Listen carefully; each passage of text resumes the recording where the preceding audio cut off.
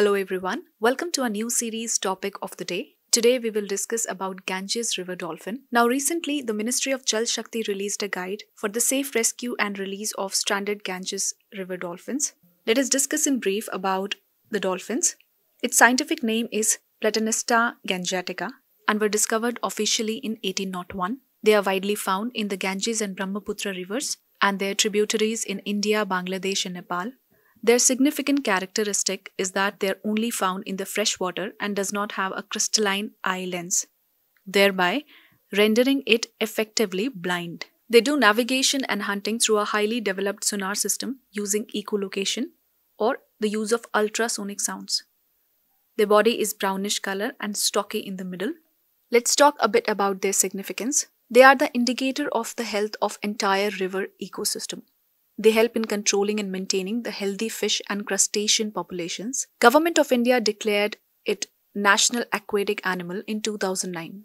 Common threats include habitat degradation via pollution, construction, etc., accidental deaths via entanglement in the nets by catch or by poaching. The IUCN has categorized the Ganges River dolphin as endangered. It is covered under the Schedule 1 of the Wildlife Protection Act 1972. Now let us talk about some steps taken by the government for conservation and awareness about the dolphins.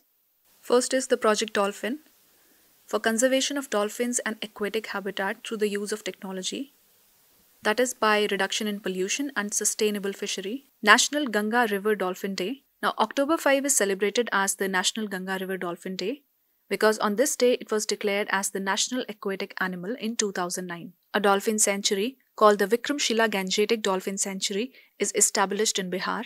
The Wildlife Institute of India has launched a conservation action plan for dolphin back in 2016.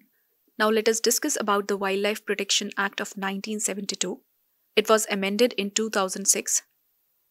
It provides for the protection of country's wild animals, birds and plant species.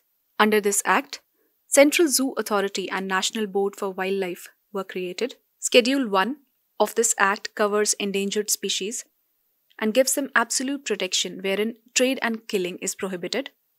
The second schedule gives highest protection and trade and killing is again prohibited.